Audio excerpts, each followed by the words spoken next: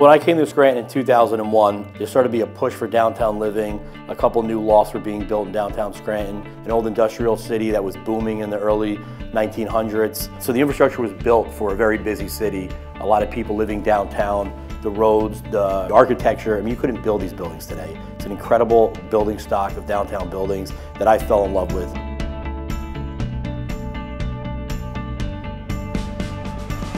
If I were to choose 3 words to describe my apartment, I think I would go with affordable, modern, quality. Affordable in the sense that I'm in a downtown area and I've lived in other metro downtown areas. The price difference is beyond significant. I'm in the heart of downtown Scranton. I literally have everything within blocks of me at my disposal. Philadelphia, I couldn't even entertain the idea of affording the price of center city living. In terms of modern, all of the stuff inside of my apartment is new and top of the line. The appliances, the carpet, the hardwood. Quality is key to me, and that is something that we have in spades inside of my building. When I first came up here, because it's a Pennsylvania city, I would have thought that it would identify more with Philadelphia. And while it does to some extent, it really identifies more with New York. The architecture is very New York. The Penn Security Building with the exposed fire escapes and all that, that's textbook New York City. But when you're on the ground, it's very manageable from a pedestrian standpoint. You never walk down a street and feel that you're next to a blank wall. You're always next to some storefront. You're always next to something that's happening.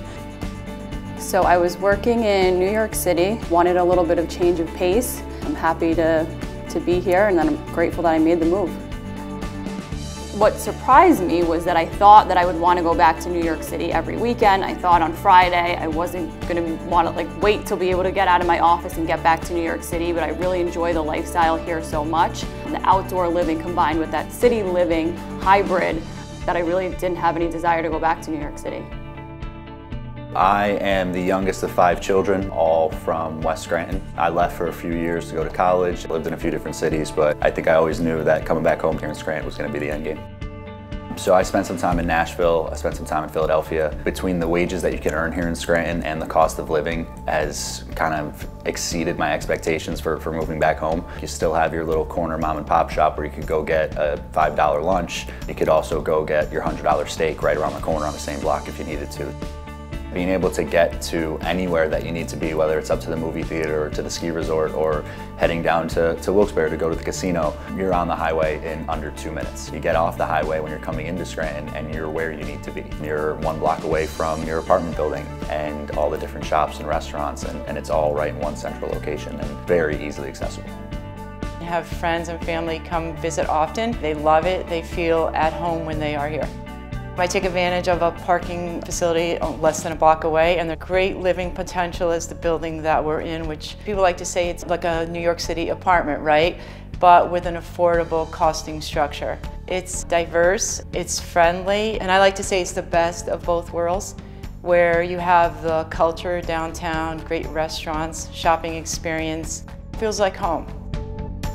In terms of recommending it to others, I do it every day. If anybody is talking about moving downtown, I tell them how easy it is, how easy it was to get moved inside of my building, and then once you're moved in, all the amenities afforded to you from living downtown are such a luxury. You know, have the big city feel in a small city like Scranton and the cost of living being what it is. I don't think you can find it anywhere else, and that's clearly why everything is being rented as quickly as they're being rented, and development is growing at the rate that it's growing. People want to see their city grow and become a better place because they love their city. They love that hometown feel, and they want to see it prosper, which it's been doing since I've been here. The momentum hasn't stopped yet, and I think it's got a long way to go.